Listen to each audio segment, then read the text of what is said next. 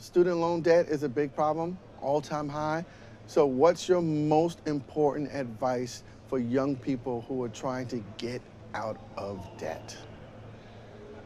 Just cut everything. The deeper you cut, the more your friends think you're crazy because you're doing nothing, the faster you get out. It's math. And so deep sacrifice increases the speed at which you get out of debt and the probability. And that deep sacrifice could include working 3 jobs. It could include, for a short period of time, you just go bananas. But the typical family that we coach and on the Ramsey show or in our classes or those kinds of things are able to clear off all of their personal debt in somewhere around 18 to 24 months. But that 18 to 24 months is hell. It's awful.